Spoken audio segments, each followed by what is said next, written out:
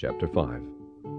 But of the times and the seasons, brethren, ye have no need that I write unto you. For yourselves know perfectly that the day of the Lord so cometh as a thief in the night. For when they shall say, Peace and safety, then sudden destruction cometh upon them, as travail upon a woman with child, and they shall not escape. But ye, brethren, are not in darkness, that that day should overtake you as a thief. Ye are all the children of light, and the children of the day. We are not of the night, nor of darkness. Therefore let us not sleep, as do others, but let us watch and be sober. For they that sleep, sleep in the night, and they that be drunken are drunken in the night. But let us, who are of the day, be sober, putting on the breastplate of faith and love, and for an helmet the hope of salvation. For God hath not appointed us to wrath, but to obtain salvation by our Lord Jesus Christ, who died for us, that whether we wake or sleep, we should live together with him.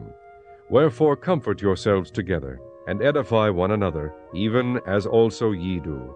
And we beseech you, brethren, to know them which labor among you, and are over you in the Lord, and admonish you, and to esteem them very highly in love for their work's sake, and be at peace among yourselves.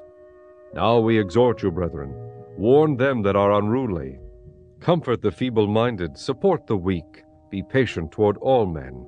See that none render evil for evil unto any man, but ever follow that which is good, both among yourselves and to all men. Rejoice evermore, pray without ceasing. In everything give thanks, for this is the will of God in Christ Jesus concerning you. Quench not the spirit, despise not prophesyings. Prove all things, hold fast that which is good. Abstain from all appearance of evil. And the very God of peace sanctify you wholly. And I pray God your whole spirit and soul and body be preserved blameless unto the coming of our Lord Jesus Christ. Faithful is he that calleth you, who also will do it. Brethren, pray for us. Greet all the brethren with an holy kiss. I charge you by the Lord that this epistle be read unto all the holy brethren. The grace of our Lord Jesus Christ be with you. Amen.